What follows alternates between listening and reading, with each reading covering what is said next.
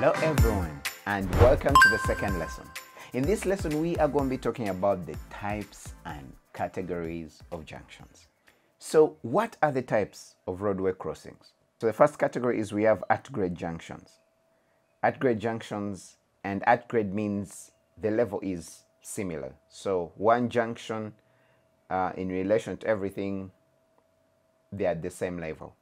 So then we have the grade separated junctions without ramps. So this can be like maybe there's a flyover or something. And the main reason for that is you find to allow the through traffic to move with ease. And then finally we have what we call interchanges. Now these you've heard about them.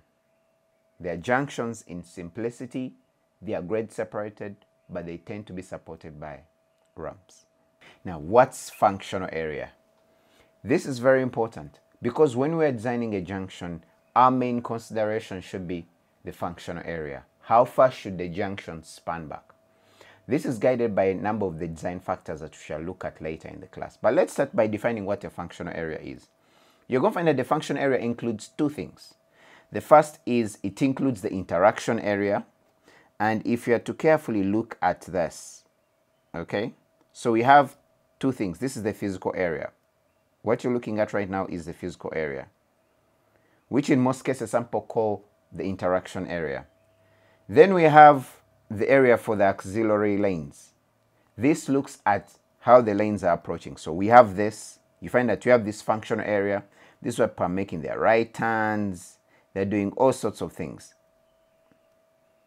Then we have the area where we have the auxiliary lanes. So this is where cars are making decisions as they approach the junction. So when you're trying to work out design for a junction, for example, in this case, we are trying to establish where will the functional area end.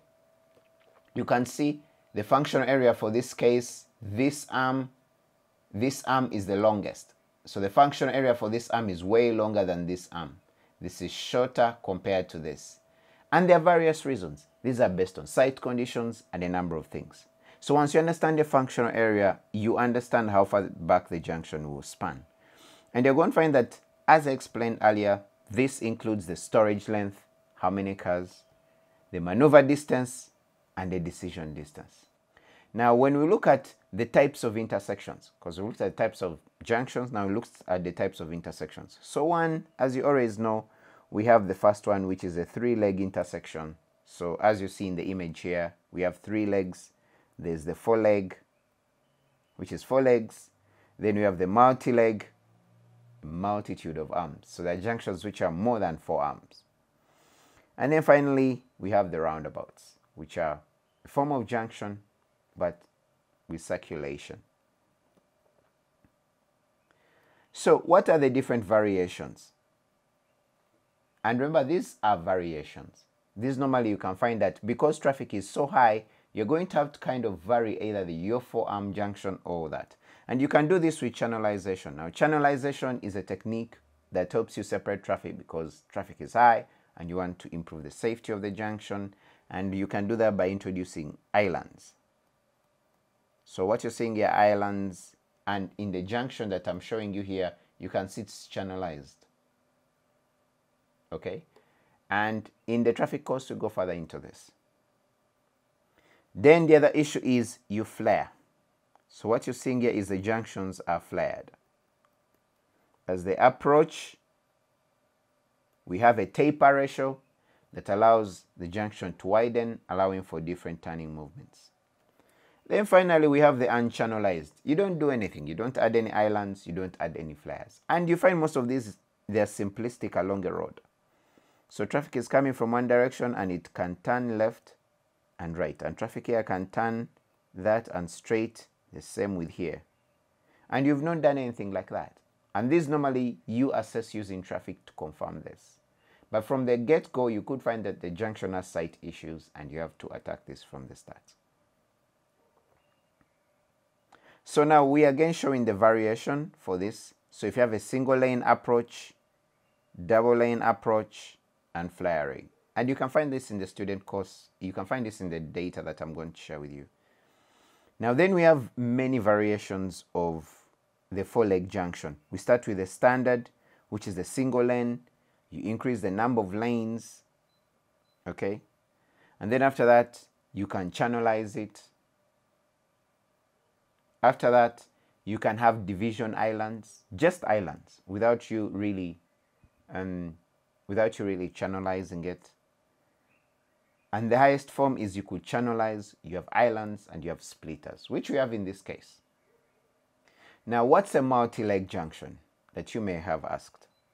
So you find that the multi-leg junction is like any other junction, but you find that there are a number of things. So we have an intersection that's multi-legged. They are very close to each other.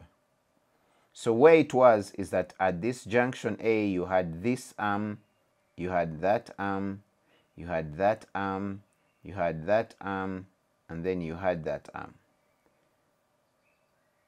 In this case, we had 5 arms that are approaching one junction.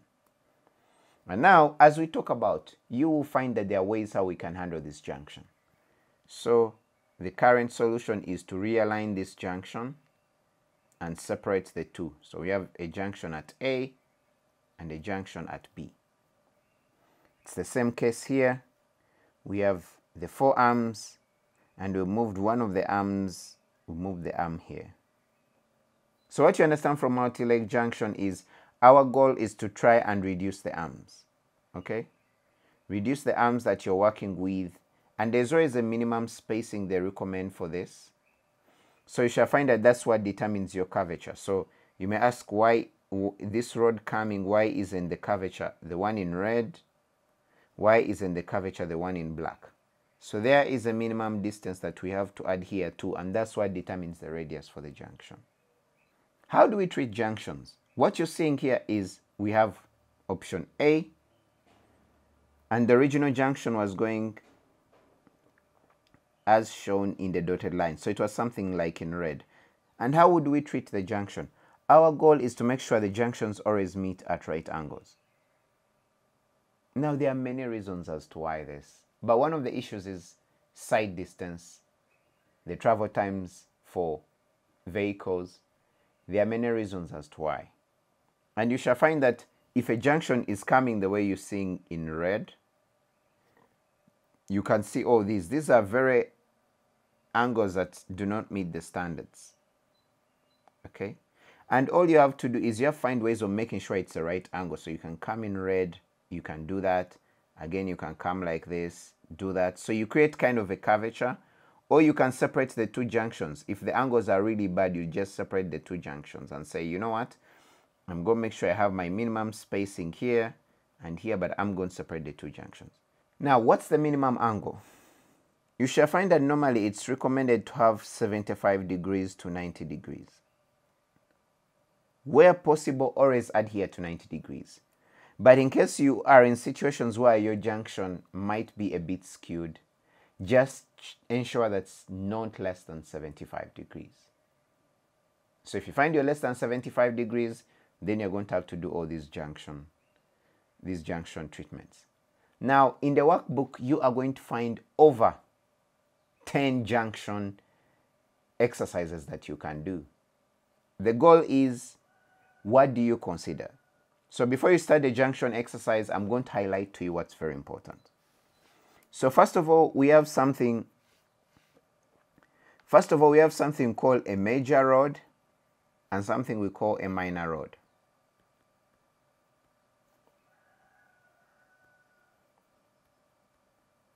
What's the distinction between a major road and a minor road? So a major road could be the main line.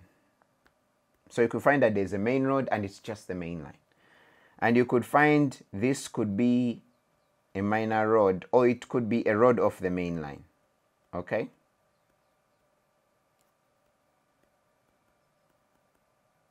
So what would happen in that case? So if you have one road being a major road, and you find that the minor road, what's happening with the minor road is coming something like this. So what ends up happening is you are now going to realign the minor road. Okay? The minor road is the one which loses. Now there are cases whereby, let me give an example. We have this as the major road, and we also have this as a minor road, and also this. You can see that in this case, this is okay, and there's a challenge with this. Now, one of the options, as we mentioned, is you could put this something along here, and you do something like that to allow traffic to meet here. The other option is let these two meet.